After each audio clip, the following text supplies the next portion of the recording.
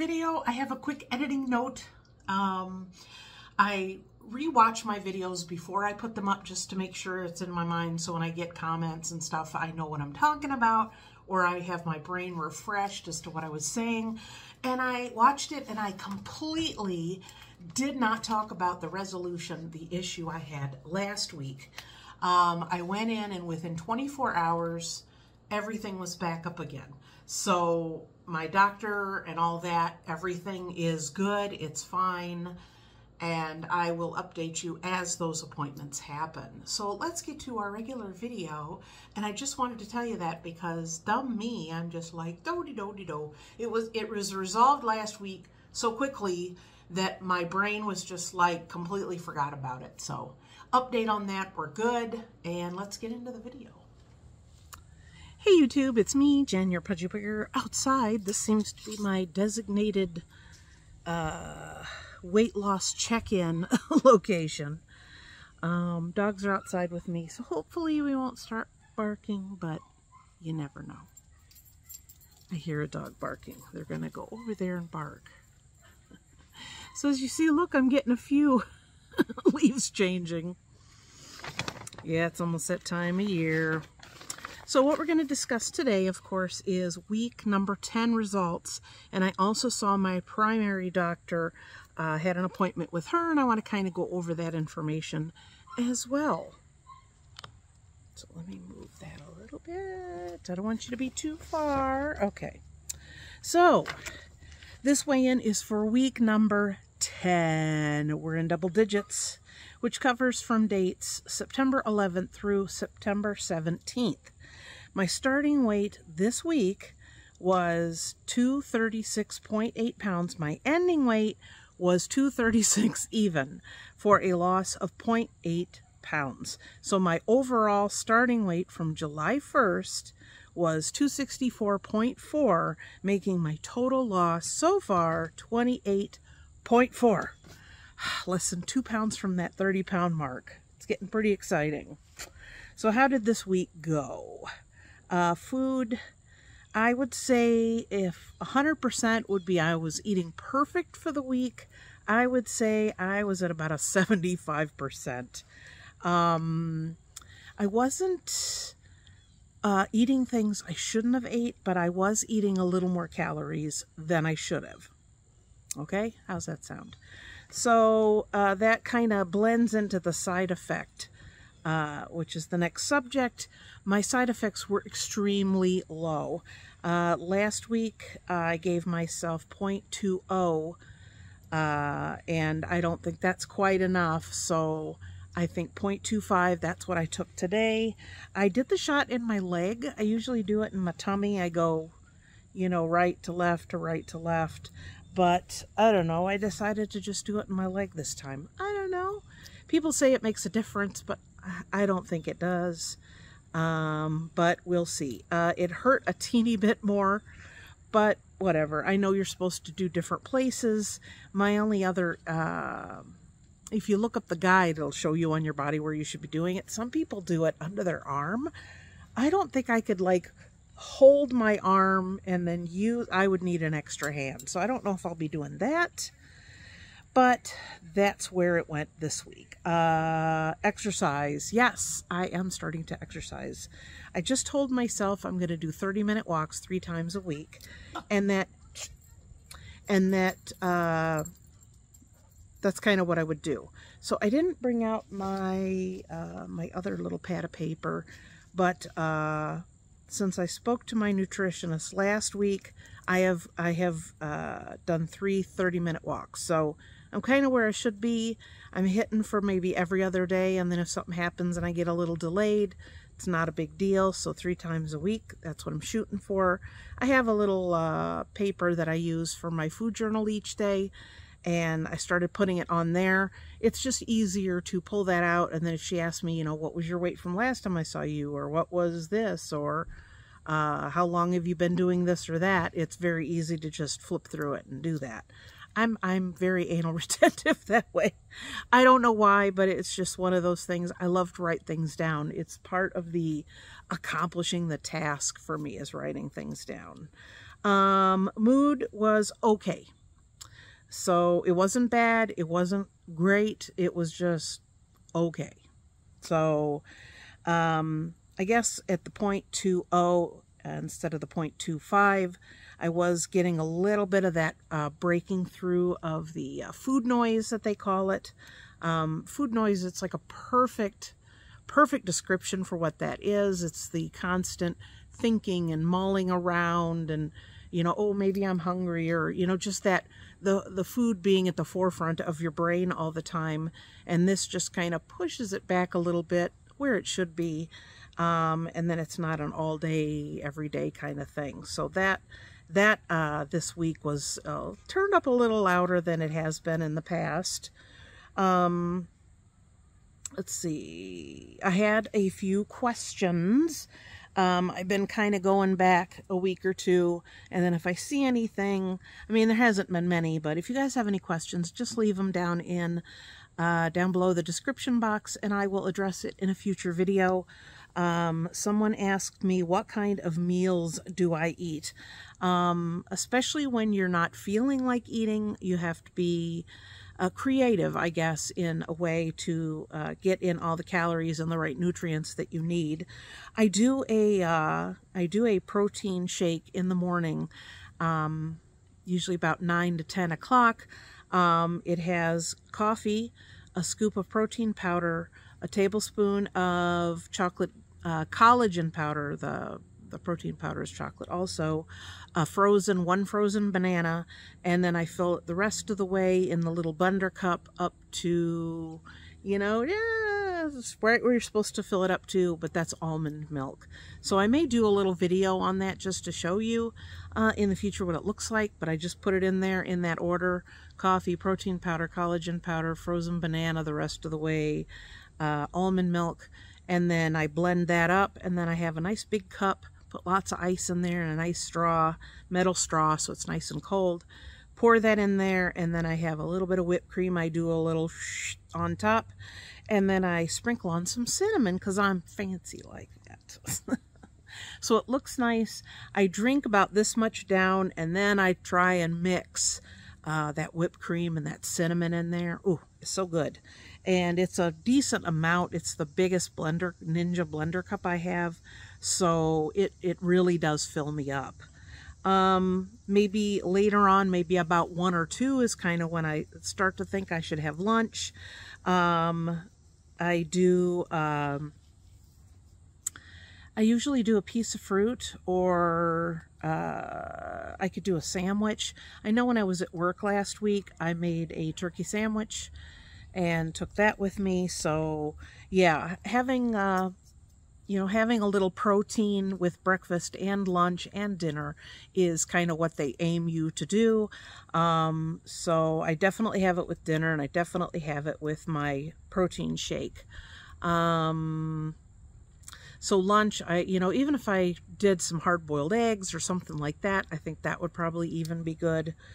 So yeah. So a piece of fruit, sometimes that's all I can get down. I have been buying the brand, I don't know if everybody has it, it's Milo, M-I-L-O. They make tea, they make it in the individual bottles and then the gallons, and I get a sweet tea that doesn't have any sugar. I don't always get it, somebody sometimes beats me to it, and I look all the way in the back and there's none.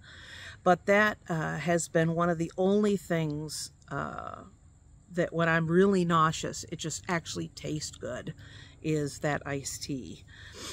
Someone else asked me what kind of protein, like drinks or protein shakes, do I recommend. The only one I've tried that I've done straight and I really liked it, and they have several different flavors now, is, I think it's called Premier.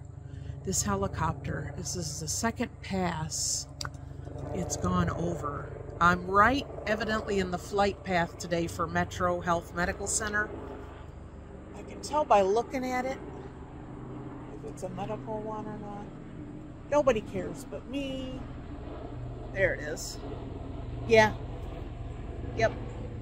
So let's go in the right direction for that. So yeah, hope they're okay. Okay. So Premier Protein, I think they have chocolate, vanilla, I know they have a caramel. Now the caramel would be really good if you mixed it with like, you know, like in a shake or something. Oh, that would be really good. But right now I'm just doing the protein powder. I do 1 scoop. And then that protein shake that I told you that I make is about 350 calories. So if you have any other questions, leave them down below. So I think the only thing to go over now, I know you're all patiently waiting, was my doctor visit. So I went in, I did the regular, you know, they do blood pressure, and then they do the pulse ox, and then they did a couple other things. I had my blood drawn over a week ago, so she had this long paper with all the results, and she said, I know you can find that on your patient portal. She's like, but I actually like to print it out because I like to look at a physical copy and then I could just hand it to you. So that's what she did with this. Let's see, what else? I want to make sure I'm covering everything. So before I get into the numbers, I explained to her about me using Mochi Health. I explained to her how it worked, about the telehealth visits, you know, that you talk with your doctor. And she's like, well, have they really gone over you know, all the side effects and things you should be looking out for? And I said, yes, they did, as well as I read through the insert of the medicine and also looking online. I, you know, was really trying to educate myself, and, you know, any of the early signs that, you know, things are not moving and you could end up with peritonitis or some kind of issue there, or your kidneys, you know, work harder because you're not getting enough liquid. Speaking of liquid,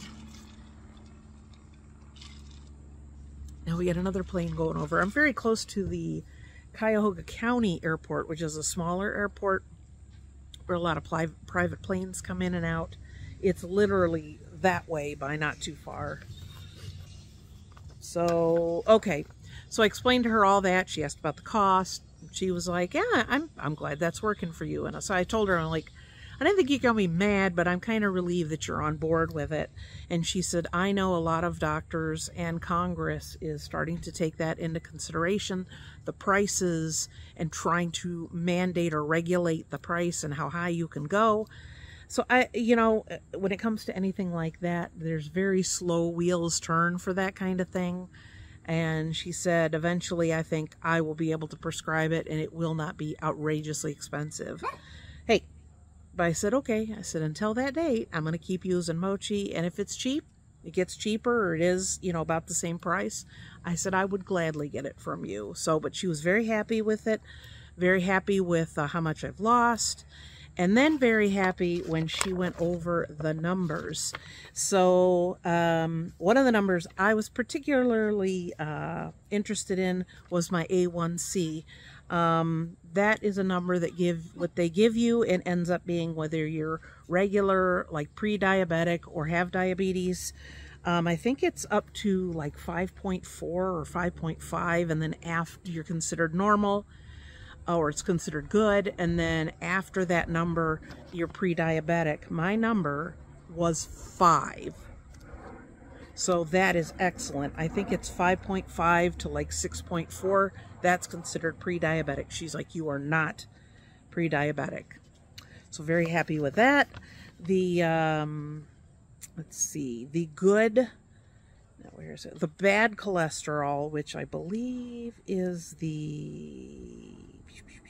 is it LDL? I think it's LDL. Yeah, LDL. The normal range is 65 to 130. I was 116.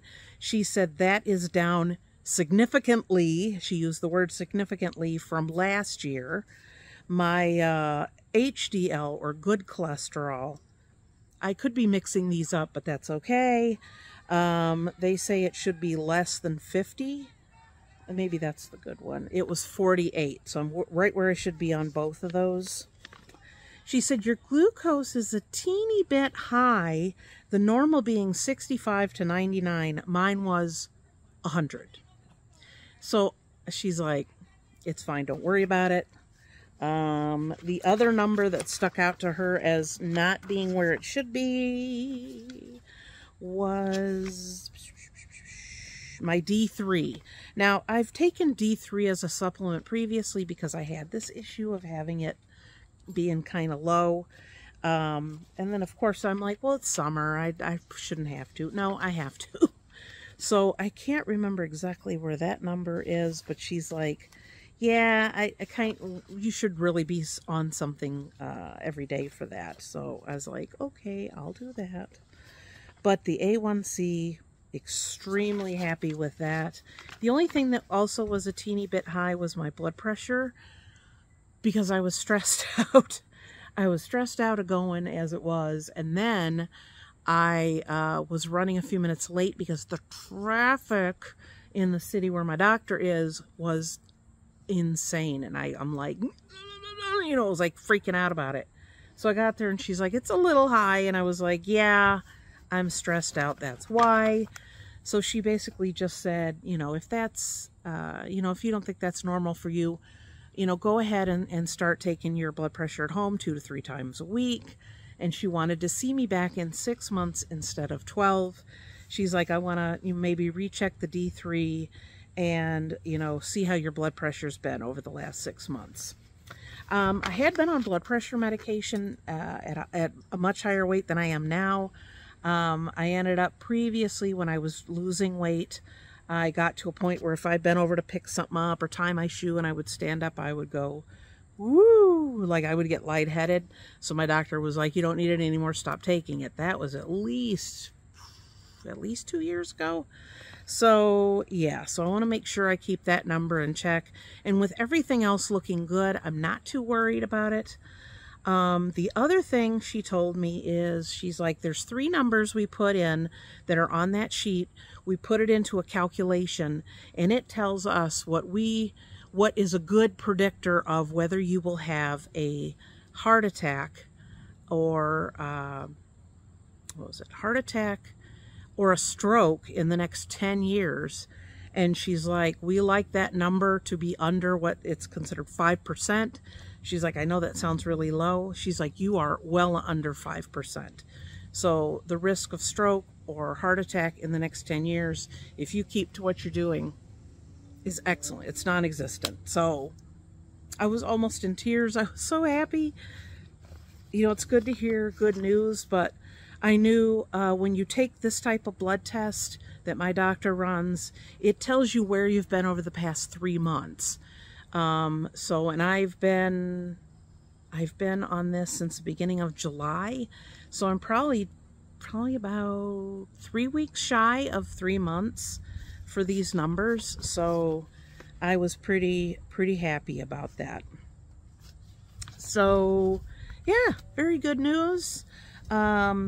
She also talked to me. I had mentioned to her, I said, last year when I was here, I did the genetic testing for breast cancer to see if I was carrying that gene, and I was not. My daughter also took it. Her doctor offered that to her, and she does not either. But then they do what they call genetic testing, where they put in other information and it gives you a number, and that number determines whether, you know, how you should be being tested and by what method you should be testing and how often you should be testing. So my, you know, my number was pretty low since I didn't have the gene, but then also considering my family history on my mom's side, my mother had breast cancer twice. Her mother had breast cancer, which ended up spreading. That was the cause of her death. And my mother's aunt, my great aunt, had breast cancer and actually passed at the age of 44. So that kind of family history, last year she's like, you know, I really want to kind of switch up, do regular mammograms, and then the next time do an MRI. I thought they said ultrasound, but she said no, it was an MRI. So when I went in today, I'm like, this time I'm like, you know, I wanted to kind of revisit that and see where we are on that. And she said, yeah, it's not the ultrasound, it's an MRI. and we like you to, you know, do one and then the other and then the other. And she's like, not every year, but every 6 months. So I would basically be getting a regular mammogram once a year, and I would also be getting an MRI once a year. And she said, you know, the insurance is fine with, you know, the mammograms at my age.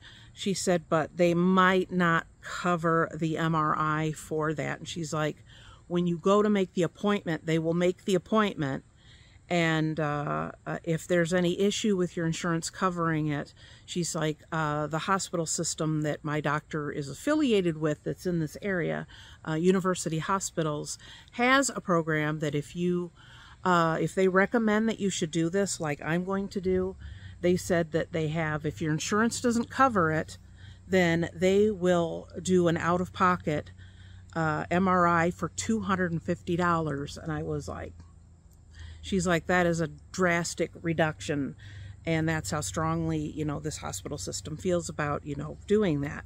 So when I made the appointment, I said, I know about the program, and she's like, well, are you okay with that? And I said, yes. So she's like, well, I'll put it in there and we'll see if it goes through the insurance. If it ends up not going through there, then it'll be the $250, and I will call and let you know. So I haven't heard anything for 4 days. Who knows? So we'll see. So I have already scheduled. Oh, also, the other thing she wanted me to do, along with the mammogram, is to do the colonoscopy. And I have been worming out of this the last couple of years, and I really want to do better and take care of myself and get some of these appointments done. So I said, go ahead and do the requisition. It goes right into the system, just like my blood work did. So I just show up after making the appointment. I don't have to carry a paper around. So we went ahead and scheduled that. And this, the doctor that they schedule, you just don't like show up for the colonoscopy. They want to have a pre-visit, like an office visit. So I'm like, okay, whatever. So I made the pre-office visit, but I'm probably not going to be able to do the actual colonoscopy until the end of October, because we're going to be gone for almost 2 weeks on vacation. So the other thing I needed to schedule, which I have not done yet, is for the MRI or the mammogram. So I'll be taking care of that soon. But that's all my information. Good gracious, I try not to go too slow. But really, really good news this week with the information and the numbers, and, you know, how my doctor feels about what I'm doing. So very happy with it. She also told me, you know, if there's any issues with the doctor, or you need to make an appointment or speak to me about, you know, taking the medication, she's like, just call, make an appointment, and we can sit down and talk. So she's on board, and on board to the point where she's like, hey, if you need anything, let me know. So that's good too. So very happy with all this information this week. Hoping to do a little bit better eating wise this coming week. I'm coming down off of a few stressors, so I'm really trying to, you know, get that where it needs to be. Like I said, we'll be leaving in a couple of weeks for vacation. Don't have the exact dates in front of me, but I'm going to be going on vacation. I am not, I will continue to take my shots, take them with me, and do them. And I also am going to be eating well. I'm not going to try and be perfect. We will be gone during our 35th anniversary, so I plan on having maybe a bite of something sweet if I feel like it. And I may not be like crazily writing things down of what I'm eating. I really want to enjoy my vacation, but enjoying my vacation doesn't include shoving food in my face. So, you know, I might have a treat here or there, but I'm really going to try and, you know, eat what I should and how much I should while I'm on vacation. And also, too, when I eat better on vacation, I feel better. Because if you don't, you're like, yeah, we're just going to eat whatever. Then during the vacation, you're like, oh, I feel like death. And I don't want that either. So, but that's where we're at for this week, week 10. So I appreciate you guys tuning in. and listening to me yap. If you have any questions, like I said, leave them down below. Otherwise, I do appreciate all the compliments and all the, you go girl, I appreciate that. That really makes me feel good and keeps me moving forward. So yeah, so I will see you next Wednesday with week 11 results, and I will see you next time. Thanks for tuning in, and I'll see you then. Bye!